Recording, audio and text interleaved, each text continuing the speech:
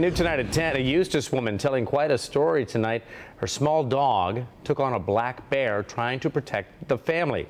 The bear snuck up on the mother and her 6-year-old son in the family's garage. Fox 35's Tracy Jason. She joins us in studio now. She's got more of the story. Tracy? Yeah, that's right, Bob. The Long family has lived in Eustis for 8 years, and they say usually they're able to simply scare a bear away with a few "get out of here" bears. But 2 Mondays ago, Krystal Long came face to face with a particularly stubborn, bold, possibly habituated bear, and her 15-pound Dachshund took quite a beating from it. If you look closely at these pictures taken after this Dachshund got into a serious tussle with a black bear, you can see 3 white little tubes sticking out on the left side of this 8-year-old dog's chest area. Those are drainage tubes, and her fur is shaved around that area for the 8 sutures doctors had to do. Little Daisy took a beating 2 Mondays ago from a black bear in the family's attached garage. From you right here, and right over here is the bear. Yes, ma'am. Wow. And what are you thinking? I'm very scared. I'm very, very scared.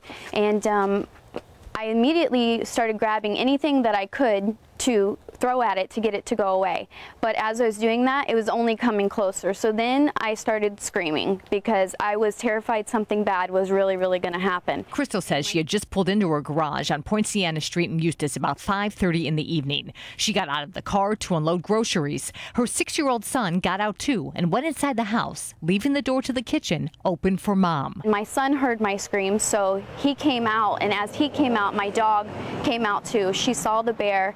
She went after the bear to protect me and my son, and they went back and forth, and finally I threw a gas tank at the bear and got the bear off my dog. But by then, little Daisy had already suffered 8 lacerations, bitten and scratched, even some broken ribs. It was absolutely horrible, and my son's seen it all, and he's terrified. FWC has since trapped and relocated 3 bears here, one about the size Krystal describes. These are pictures. It came from right here. But with an acre of woods on each side of their home, more bear are likely. And Krystal doesn't doubt Daisy would do the exact same thing again. I love this dog, and I cannot thank her enough.